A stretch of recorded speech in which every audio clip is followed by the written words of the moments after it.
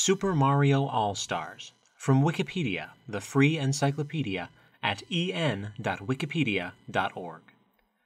Super Mario All-Stars is a 1993 compilation of platform games for the Super Nintendo Entertainment System. It contains remakes of Nintendo's 4 Super Mario games released for the Nintendo Entertainment System and its Family Computer Disk System add-on: Super Mario Bros. From 1985, Super Mario Bros. The Lost Levels from 1986, Super Mario Bros. 2 from 1988, and Super Mario Bros. 3 from 1988. The remakes adapt the game's original premises and level designs for the SNES with updated graphics and music. As in the original games, the player controls the Italian plumber Mario and his brother Luigi through themed worlds, collecting power-ups, avoiding obstacles, and finding secret areas. Changes include the addition of parallax scrolling and modified game physics, while some glitches are fixed. After the completion of Super Mario Kart from 1992, Mario creator Shigeru Miyamoto suggested that Nintendo develop an SNES Mario compilation. Nintendo Entertainment Analysis and Development handled the development of Super Mario All-Stars. As the 16-bit SNES was more powerful than the 8-bit NES, the developers were able to remaster the games in the transition across platforms. They based the updated designs on those from Super Mario World from 1990 and strove to retain the feel of the original NES Mario games.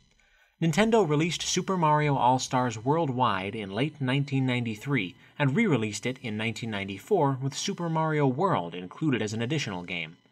The game was re-released twice for the anniversary of Super Mario Bros., in 2010 on the Wii for the game's 25th anniversary, and in 2020 on the Nintendo Switch for its 35th anniversary. The SNES version received critical acclaim and is one of the best-selling Super Mario games, with 10.55 million copies sold by 2015. Reviewers lauded Super Mario All-Stars as a must-have, representing the SNES at its finest. They praised the effort that went into remastering the compilation's games and appreciated the updated graphics and music, but criticized its lack of innovation. Critics also disagreed as to which game was best. The Wii re-release sold 2.24 million copies by 2011, but received mixed reviews. Critics were disappointed Nintendo did not add new games or features and were unfulfilled by the art booklet and soundtrack CD. Though they thought the compilation itself was of high quality, critics recommended buying the games individually on the Wii's Virtual Console instead. This article contains 7 sections, which are 1. Overview, 2. Development, 3. Release, 4. Reception, 5. Notes, 6. References, and 7. External links. This article has been provided with an information box containing material of interest to the reader. The information box begins with an image captioned North American SNES Box Art. Below the image, it lists the developer as Nintendo EAD, the publisher as Nintendo, the series as Super Mario, and the platforms as Super NES and Wii. The release of the Super NES version of All-Stars was, in Japan, July 14, 1993, in North America, August 11, 1993, and the PAL version was released on December 16, 1993. The release of the Super NES version of All-Stars plus Super Mario World was, in North America, December 1994, and in the EU was in 1995.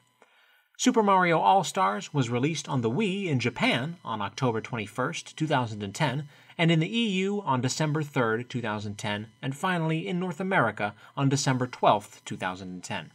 The genres are listed as platform and compilation, and the modes are listed as single-player and multiplayer. Section 1. Overview. Super Mario All-Stars is a compilation of 4 video games in the Super Mario series: Super Mario Bros. From 1985, Super Mario Bros. The Lost Levels from 1986, Super Mario Bros. 2 from 1988, and Super Mario Bros. 3 from 1988. Originally released for the 8-bit Nintendo Entertainment System, NES, and its Family Computer Disk System add-on. Additionally, a 2-player bonus game based on Mario Bros. From 1983 can be accessed from Super Mario Bros. 3. The games are faithful remakes featuring the original premises and level designs intact. They are 2D side-scrolling platformers where the player controls the Italian plumber Mario and his brother Luigi through themed worlds. They jump between platforms, avoid enemies and inanimate obstacles, find hidden secrets such as warp zones and vertical vines, and collect power-ups like the mushroom and the invincibility star. Super Mario Bros., The Lost Levels, and Super Mario Bros. 3 follow Mario and Luigi as they attempt to rescue Princess Toadstool from the villainous Bowser, with the player stomping on enemies and breaking bricks as they progress. Super Mario Bros. 2 features a different storyline and gameplay style. Mario, Luigi, the princess, and Toad must defeat the evil King Wart, who has cursed the land of dreaming. In this game, the player picks up and throws objects such as vegetables at enemies. The player selects one of the 4 from an in-game menu and can exit at any time by pausing. The games in Super Mario All-Stars are updated to take advantage of the 16-bit hardware of the Super Nintendo Entertainment System. The updates range from remastered soundtracks to revamped graphics and the addition of parallax scrolling. Game physics are slightly modified, and some glitches, such as the Minus World in Super Mario Bros., are fixed. The difficulty level of the Lost Levels is toned down slightly. Poison mushroom hazards, which can kill the player, are easier to distinguish, and there are more one-ups and checkpoints. All-Stars includes the option to save player progress, something the original games lacked. Players can resume the games from the start of any previously accessed world, or in the Lost Levels, any previously accessed level. Up to 4 individual save files can be stored for each game. An image accompanied this section of the article, with the caption, "Comparison of the NES version" on top, and the Super Mario All-Stars version at the bottom of Super Mario Bros. Note the more detailed environment and background of the latter. Section 2. Development. Super Mario All-Stars was developed by Nintendo Entertainment Analysis and Development, a former game development division of Japanese publisher Nintendo. It had the working title Mario Extravaganza, as, according to Nintendo president Satoru Iwata, quote, "It was a single game cartridge packed full of the first 10 years of Nintendo's rich history," end quote. The idea for a compilation emerged after the completion of Super Mario Kart in 1992. The next major Mario game, Yoshi's Island from 1995, was still in production, creating a gap in Nintendo's release schedule. Mario creator Shigeru Miyamoto suggested developing a value pack containing all of the Super Mario games released until that point. According to Tadashi Sugiyama, who served as the project's assistant director and designer, Miyamoto's idea was to give players a chance to experience the Lost Levels.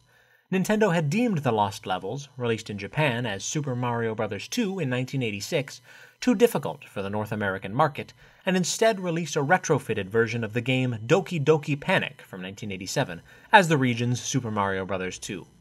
As such, it had not attracted much of an audience. Rather than simply transferring the NES games unedited to an SNES cartridge, Nintendo chose to remaster them in the transition across platforms. One of the first tasks the developers accomplished was updating and reworking the graphics for the SNES. Because it was more powerful than the NES, they were no longer restricted in the colors they could use to design Mario's world. Designer Naoki Mori recalled feeling intimidated, as it was only his 3rd year at Nintendo, and he had been tasked with updating the company's flagship game. The artists based their designs on those from Super Mario World in 1990, and added a black outline around Mario to make him stand out against the backgrounds. For pitch-black backgrounds like those in castles and bonus areas in Super Mario Bros., Mori and Sugiyama added details such as portraits of Bowser and Mario. The team strove to retain the feel of the original games by leaving level designs and Mario's movement unaltered. To preserve the gameplay, they chose not to add new animations and actions. Alterations were done by hand, and Sugiyama ran the original Super Mario Bros. While he worked on the remake so he could compare them side by side. Staff who worked on the original games were involved and consulted during development. Nintendo chose to leave certain glitches the team deemed helpful, such as an infinite lives exploit in Super Mario Bros. However, for that glitch, they set a limit on how many lives the player could earn. Sugiyama recalled the team fixed glitches they thought would interfere with players' progress, although fixing them caused some differences in the controls. To make the games easier, Nintendo gave players more lives when they started. The developers also added the option to save, as battery backup cartridges did not exist when the original Super Mario Bros. Was created. The decision to have save points at the end of each level in The Lost Levels was made to alleviate the game's difficulty. While he helped with other remakes, Mori avoided debugging The Lost Levels because it was so difficult. An image accompanied this section of the article with the caption Shigeru Miyamoto in 2013. Section 3. Release. Nintendo released Super Mario All-Stars in Japan on July 14, 1993, in North America on August 11, 1993, and in Europe on December 16, 1993. In Japan, it was released as Super Mario Collection. The compilation marked the first time The Lost Levels was released outside Japan. Between September and October 1993, Nintendo Power held a contest in which players who reached a specific area in The Lost Levels would receive a Mario Iron-On patch. The compilation also became the SNES's pack-in game. Nintendo re-released Super Mario All-Stars in December 1994 as Super Mario All-Stars plus Super Mario World, which adds Super Mario World. Super Mario World is largely identical to the original, but Luigi's sprites were updated to make him a distinct character and not just a palette swap of Mario. A version of Super Mario Collection was also released on Nintendo's Satellaview, a Japan-exclusive SNES add-on allowing users to receive games via satellite radio. Super Mario Advance from 2001 and Super Mario Advance 4 Super Mario Bros. 3 from 2003, remakes of Super Mario Bros. 2 and 3 for Nintendo's Game Boy Advance, incorporate elements from the Super Mario All-Stars remake, such as the updated graphics and audio. In 2010, for the 25th anniversary of Super Mario Bros., Nintendo released Super Mario All-Stars 25th Anniversary Edition, Super Mario Collection Special Pack in Japan, for the Wii in Japan on October 21st, in Europe on December 3rd, and in North America on December 12th. The 25th Anniversary Edition comes in special packaging containing the original Super Mario All-Stars ROM image on a Wii disc, a 32-page Super Mario history booklet containing concept art and interviews, and a soundtrack CD containing sound effects and 10 tracks from most Mario games up to Super Mario Galaxy 2 from 2010. The compilation was released initially in limited quantities, which sold out quickly, prompting Nintendo to issue a second printing. The compilation was once again re-released in 2020 on the Nintendo Switch for the original game's 35th anniversary, coming free as part of the subscription-based Nintendo Switch Online's Classic Games service. Section 4. Reception. Super Mario All-Stars sold 10.55 million copies by 2015, including 2.12 million in Japan, making it one of the best-selling Super Mario games. The compilation received critical acclaim. Reviewers thought it was a must-have that represented the SNES library at its finest, and would occupy players for hours, if not days. Nintendo Magazine System, also known as NMS, estimated it could entertain players for up to a year. A critic from Computer and Video Games, also known as CVG, described Super Mario All-Stars as the Super Mario Director's Cut, bringing fans updated graphics and audio in addition to a game, The Lost Levels, that few had experienced. A reviewer from Electronic Gaming Monthly, also known as EGM, overwhelmed by the improvements, called it a masterpiece from beginning to end.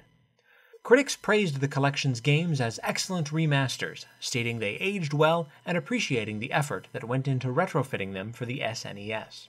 For All Game, retrospectively reviewing the version including Super Mario World, the compilation represented, quote, the absolute pinnacle of the 2D platform genre, end quote. Critics said the games played just as they did on the NES and retained what made them great. EGM's reviewers were satisfied the various secrets were left intact.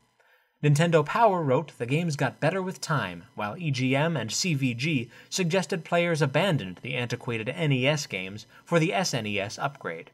Although one of the NMS reviewers admitted to preferring Super Mario World, citing the compilation's less instinctive controls and somewhat simplistic graphics, he said Super Mario All-Stars was still worth buying.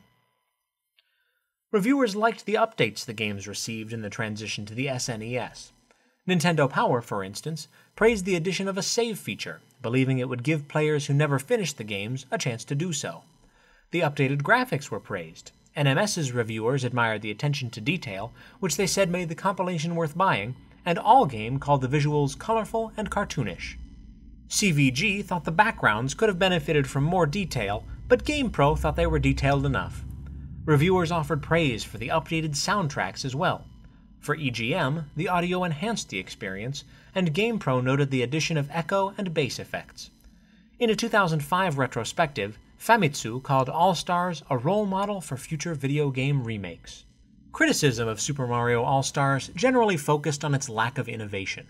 Aside from the 16-bit updates, save feature, and, for American audiences, the lost levels, Nintendo Power wrote, "The compilation did not present anything new," a sentiment CVG echoed. Quote, "If the best card around is a compilation of old 8-bit games," wrote Edge, "it doesn't say much for the standard of new games, does it?" End quote. Reviewers also disagreed over which game in the compilation was best. One EGM reviewer argued Super Mario Bros. 2 was, but another critic and Nintendo Power said that honor went to the Lost Levels. NMS, CVG, and Edge, however, criticized the Lost Levels for its difficulty, with Nintendo Magazine System viewing it as just an interesting bonus. Edge said the compilation was worth buying for Super Mario Bros. And Super Mario Bros. 3, but not Super Mario Bros. 2, because the reviewer found its gameplay lacked fluidity and the level design was poor. In 1997, when the EGM staff ranked Super Mario Bros., Super Mario Bros. 2, and Super Mario Bros. 3 in its list of the best console games of all time, they specified the All-Stars edition for all three games. In the listing for Super Mario Bros. 3, ranked at number 2, they noted, quote, "Just a reminder, we are not including compilation games on our top 100, or Super Mario All-Stars would be the clear-cut #1 game of all time." End quote. This section contains an info box of review scores for the SNES version of Super Mario All-Stars. Those scores are: from the publication CVG, 94%, from Edge, 8 out of 10, from EGM, 9.25 out of 10, from Famitsu, 32 out of 40, from GamePro, 5 out of 5, from Nintendo Power, 8.15 out of 10, and from ONM, 95 out of 100. Section 4.1, the 25th Anniversary Edition. According to the review aggregator website Metacritic, the Super Mario All-Stars 25th Anniversary Edition received mixed or average reviews. This version sold 2.24 million copies by April 2011, 920,000 in Japan, and 1.32 million overseas. Generally, critics were disappointed Nintendo simply re-released the SNES compilation unaltered, which they found lazy. They expressed surprise the developers did not take advantage of the extra space Wii discs offer to add more games, or use the Super Mario All-Stars plus Super Mario World version. The Guardian compared the 25th Anniversary Edition unfavorably to the Wii remaster of the Nintendo 64 game GoldenEye 007 from 1997, which was released earlier that year. The writer argued that while GoldenEye offered new graphics, levels, and reasons to play, Super Mario All-Stars was just the same compilation released on the SNES in 1993.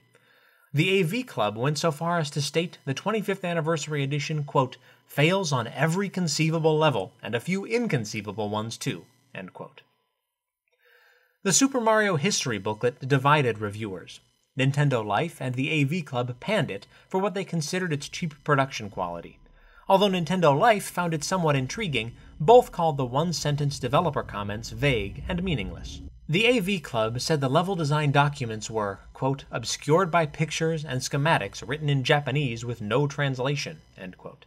Meanwhile, IGN opined that the booklet failed to demonstrate Mario's importance, missing information about the Game Boy installments and Yoshi's Island, as well as appearances in other Nintendo games. Others found the booklet interesting. Games Radar Plus stated that for Mario fans, Miyamoto's original outline alone is worth $30. The soundtrack CD received criticism and was viewed as a missed opportunity. Reviewers were disappointed it contained only 10 pieces of actual music and that half of it was dedicated to sound effects. For instance, Nintendo Life said a CD can hold up to 74 minutes of audio and noted, quote, "the one bundled with this collection doesn't even fill half of that potential running time," end quote. Similarly, IGN said 10 pieces were not enough, noting Super Mario Galaxy from 2007 had over 20 unique tracks, and the CD included just one of them. Conversely, The Guardian said the CD would make players happy, and Games Radar Plus thought it was rare for Nintendo to release game soundtracks outside Japan. Games Radar Plus added the CD helped make the compilation seem important, and that it represented the first time Nintendo officially released the Super Mario Bros. Ground theme. Nintendo Life wrote there was no reason for Nintendo not to add more to the compilation, suggesting it would not have taken much effort to add interviews, advertisements, and other behind-the-scenes content. Despite the general disappointment, critics thought the compilation's games remained of high quality. Some admitted to preferring the NES originals, but others thought the updated 16-bit graphics and addition of a save feature were great. However, some encouraged readers to purchase the games individually on the Wii's Virtual Console service instead if they had not already purchased the compilation. Games Radar Plus, IGN, and Official Nintendo Magazine noted this was a cheaper way to experience them. As Nintendo World Report wrote, quote, "In the end, the value of Super Mario All-Stars lies in whether you want to invest once more in these classic Mario titles." This section contains an info box of review scores for the 25th anniversary edition of Super Mario All-Stars. The aggregate score from the aggregator Metacritic is 70 out of 100. The individual review scores are, from the publication G4, 3 out of 5 stars. From Games Radar Plus, 4 out of 5 stars. From IGN, 7 out of 10. From Nintendo Life, 5 out of 10 stars. From Nintendo World Report, 6 out of 10. From ONM, 90%, and from The Guardian, 3 out of 5 stars. Section 5. Notes. This article is accompanied by footnotes. Section 6. References. There are references available in the written form of this article. Please be sure to verify information found on Wikipedia using the references provided, or by cross-referencing the information yourself. Section 7. Further reading. In addition to the above, several external links have been listed for finding additional information online. This is the end of the spoken article for Super Mario All-Stars. Thanks for listening. This sound file and all text in the article are licensed under the Creative Commons Attribution Share-alike 3.0 Unported license, available at creativecommons.org/licenses/by-SA/3.0.